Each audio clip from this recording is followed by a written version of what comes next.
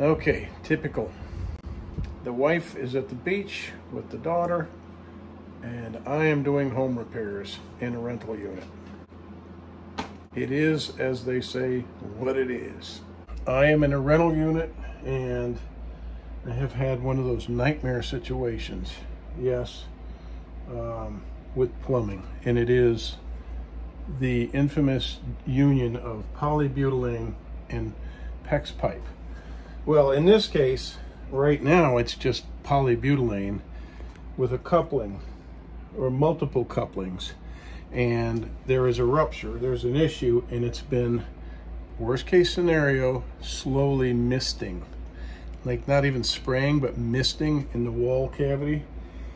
And it was unknown until some furniture was moved, and now we've learned that we've lost part of the bathroom floor, subfloor, and part of the bedroom subfloor, and part of this laundry room subfloor. So in other words, I have to tear up the carpet and the vinyl planks in the bathroom, carpets in the bedroom, and the laminate or the vinyl flooring in here, and redo the subflooring because it's a freaking cork board. And there's so many damn laws. I'm not one for, you know, over-regulating and legislating, but if you've got all these stupid laws, why not have a law that says you can't build houses with particle board? Okay, can we just agree on that? You cannot put freaking particle board for subflooring, or MDF, or whatever you want to call it, medium density fiberboard, I don't care.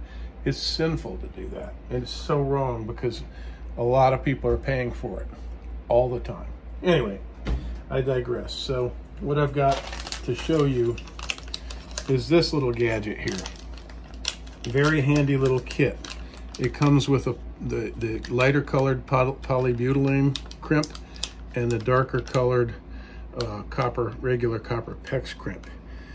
And if you don't know about this stuff, well, I'm going to learn you because it's not that complicated. But this, suffice it to say, will adapt polybutylene to PEX pipe, which I have an ample store of, and I'm going to use because anytime I'm pulling out polybutylene to fix it, to repair it, I'm replacing it in as much as I can. So I have to cut.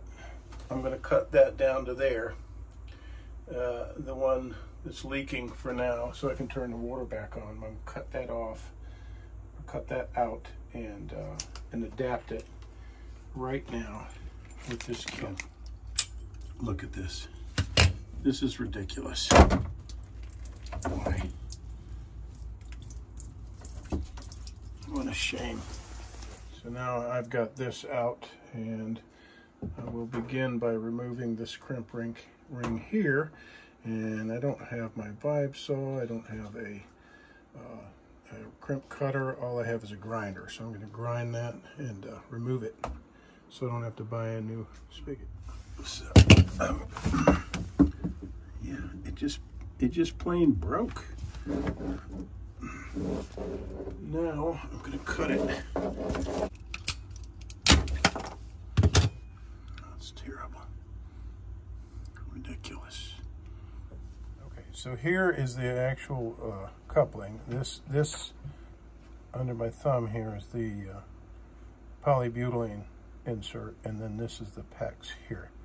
And I've got the rings on. In this kit, you'll note that the copper, or the ring for the PEX is the regular copper ring, and the ring for the polybutylene is the lighter color.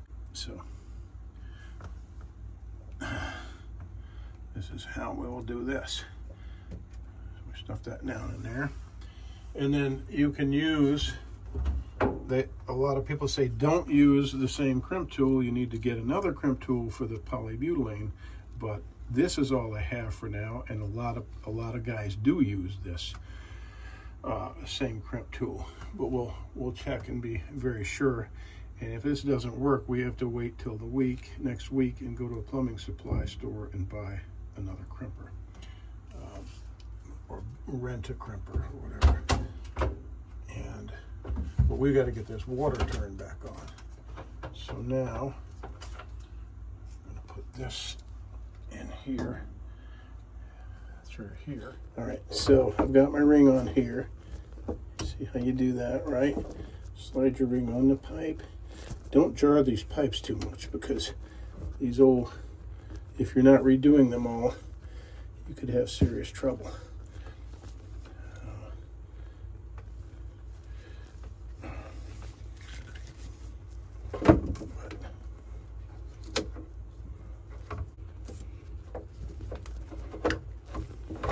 Okay, you just do that till it clicks.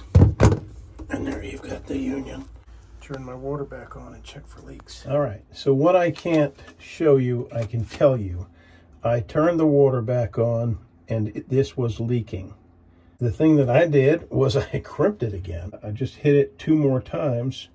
I rotated the crimping tool around a little bit and crimped it here in 3 places.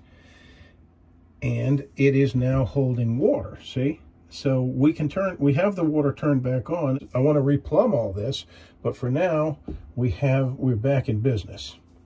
All right, and that's what you can do with your adapter if you don't happen to have a crimp tool for this crimp ring for polybutylene. Now I get to go to the beach. Let's see. There they are. The clam. And she found like 10 this morning. My feet are burning. Yeah, I saw that. Oh, I know. Every 4 dogs on this beach. Don't get sand in them. Okay. And I hope you enjoyed this review or demonstration of the 1/2-inch PEX to PB adapter. This I found at Lowe's. Ace Hardware had a slip fitting. I had called them. They couldn't find anything, and then they called me back and said we found something. But I was already at Lowe's, and this is a cheaper alternative. These are only these were under $4. I bought about 5 of them just in case. It's good to have these rarities in stock. So yeah. Thank you very much for watching. If you liked the video, be sure to give me a thumbs up and be sure to subscribe for more. Thanks again. Bye.